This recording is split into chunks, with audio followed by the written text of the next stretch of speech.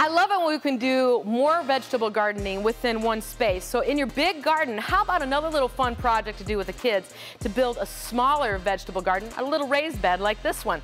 This has dual purpose actually. So we've used some of our reclaimed lumber from another project. Make sure you use lumber that isn't treated. And in this raised bed, we've got about a 3-foot bed by 2 feet. And then each box is about a foot deep.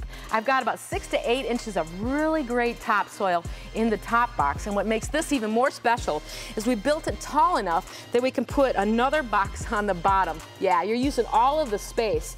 And inside of this top box, there are slats so that the soil and water can actually drain down below, and so the bottom gets a little bit of the moisture from the top. Another great thing is you want to put all of your sun-loving plants on the top, and then you can put something below that doesn't take full sun, that's more part shade or even shade, like mushrooms or lettuce can be grown down below. So you've got 4 nice little gardens all in one.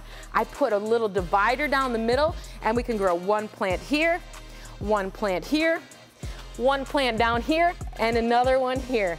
This is a lot of fun, and you could set this right in any vegetable garden out in your yard. This side, let's see, I think we're gonna grow beets.